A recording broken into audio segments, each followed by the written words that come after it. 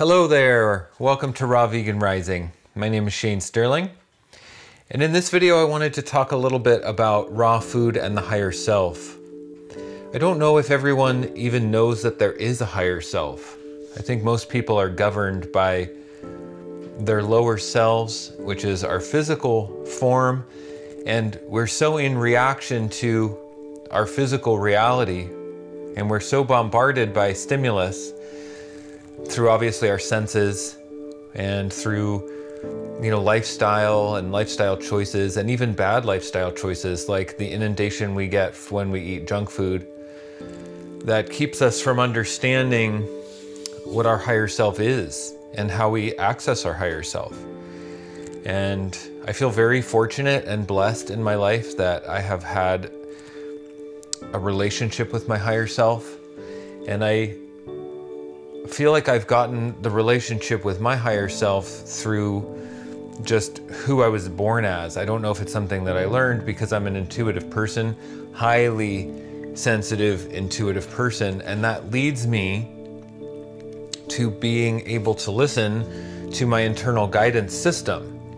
And I often think of intuition as the internal guidance system. That's the subtle voice inside of us that guides us toward our purpose, our path, the right choices, morality and ethics, and basically like betterment for all. Win-win situations. Our internal guidance system will always lead us to win-win situations because it is a higher self. It is the higher overarching energy that is the divine intelligence that inhabits our body, that comes from the non-physical form, the non-physical dimension and density. So it's an aspect of us, that animates us, but it lives in a higher frequency, and there's different levels to that frequency. So it's not just one oversoul that kind of sees down on us. I believe there's higher,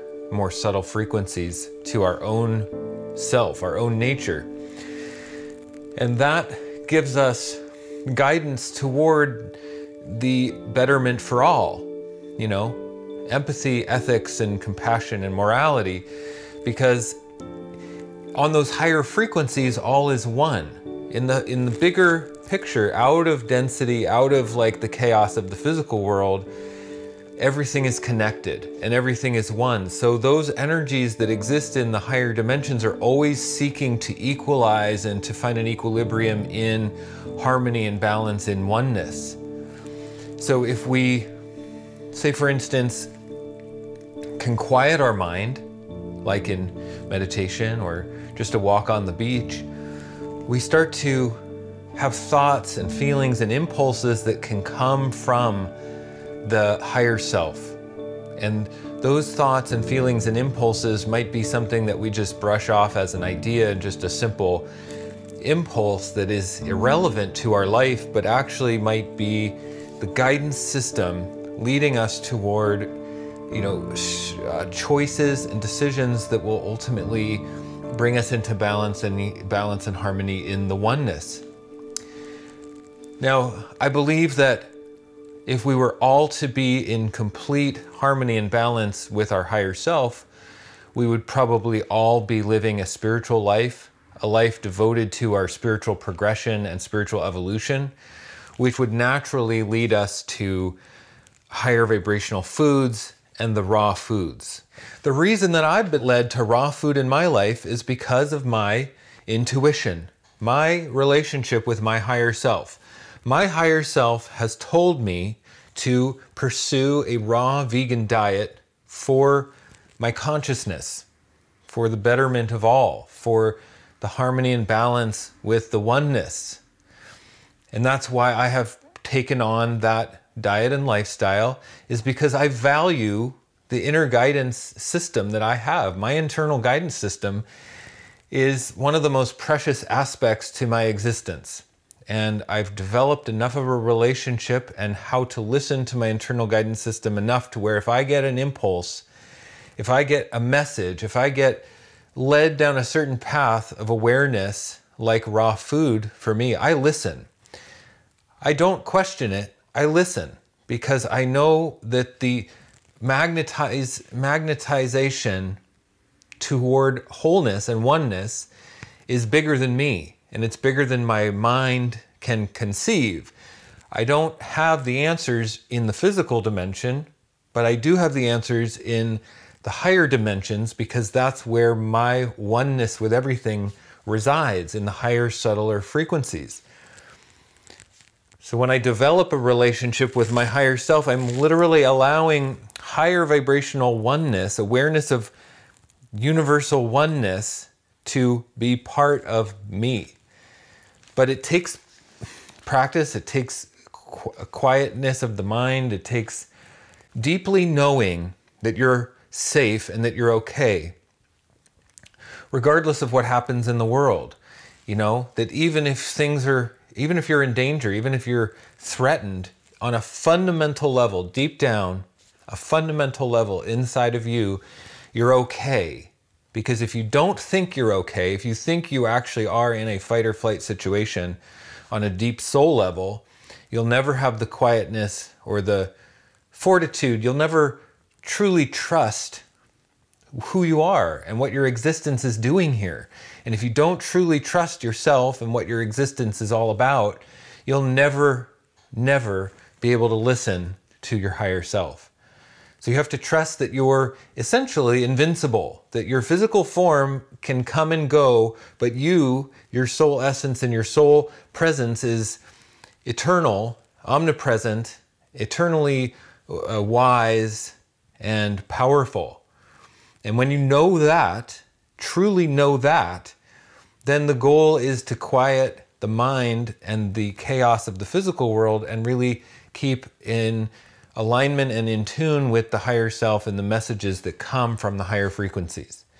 This allows us to live in the world and be part of the world, but not of the world, because we can be of the oneness, the universal mind, the universal connectedness to all things, but still participate in the world. And that's where we contribute, because if we're pulling in the higher oneness vibrations, we are then rippling that out, radiating that out into the fabric of reality around us. And that means everyone around us, everything we do, our workplace, our jobs, our lifestyle, everything, everyone we know and interact with, our friends and family, all feel that.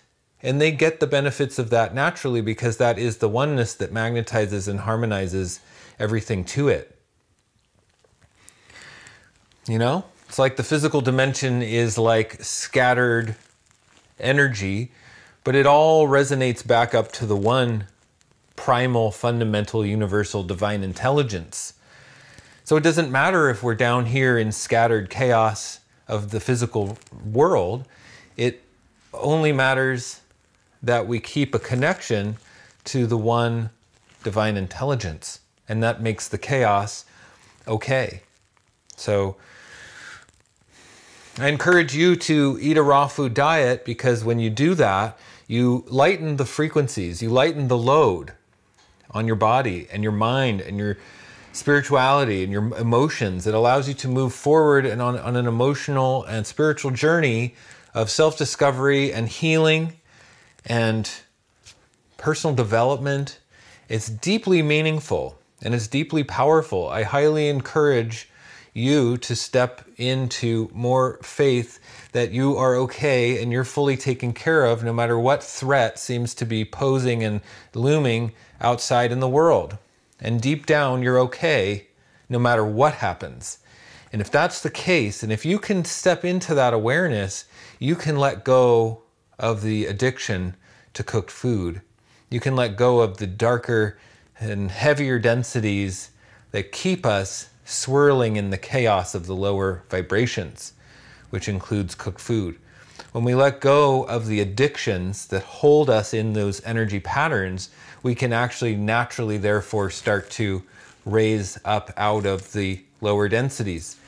It's really just a matter of physics. You know, it's a matter of physics. And if we don't pay attention to the laws of physics, we suffer the consequences like disease and degeneration and mental illness and suffering and sorrow, sadness, depression, chaos and lack of trust in who we are, lack of trust in the world, lack of trust in our own integrity and who we are. And therefore, we're not going to be compassionate enough or empathetic enough to have ethics and morals. Therefore, we're going to eat animals. We're going to slaughter animals on a mass factory farm scale like we do on this planet and feel that there's no repercussions for that action. When in fact, there's the biggest consequence possible, which is that we don't trust ourselves and that we stay in the lower scattered densities and never realize that the divine magnetizing harmony of oneness is part of us too. It's part of the animals, it's part of the plants, it's part of the sun, the water, the ocean, the sand, everything, including us. So it's our birthright to feel worthy, to trust ourselves, and to be part of it in harmony and balance in the oneness, and to be stewards, ethical, moral stewards of the domain we find ourselves in, which is planet Earth and all the flora and fauna of planet Earth. I believe if we step onto a raw food lifestyle and eat more raw fruits and vegetables in our life, we'll naturally start to detoxify out the heavier densities that have polluted our body. The acid buildup, the toxins, the pesticides, the heavy metals, the accumulation of life and sorrow and misery and grief that we've carried with us our whole life, we can start to emotionally, spiritually detoxify out. So we can lighten the load and tune into our higher self and tune into the oneness and the messages that come down through our higher self into us that helps all of humanity, so we can be more of service and we can live a better life and we can help everyone on planet Earth live a better life. It's the natural process of the magnetization to oneness.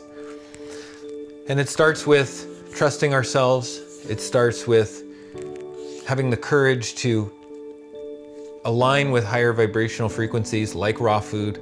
And then as you make little steps like that, it kind of snowballs and you get greater and greater rewards, and you can tune into and really learn and establish a relationship with your internal guidance system. And that is what we're after: personal freedom, emotional and mental and spiritual freedom. And so that's my message, and thank you so much for being here. I really appreciate it. I would love it if you could subscribe to this channel so I can make more content like this and I can share this message with more people. So please subscribe, give this video a thumbs up, please leave a comment. I'd love to hear your thoughts, and I will see you in the next one.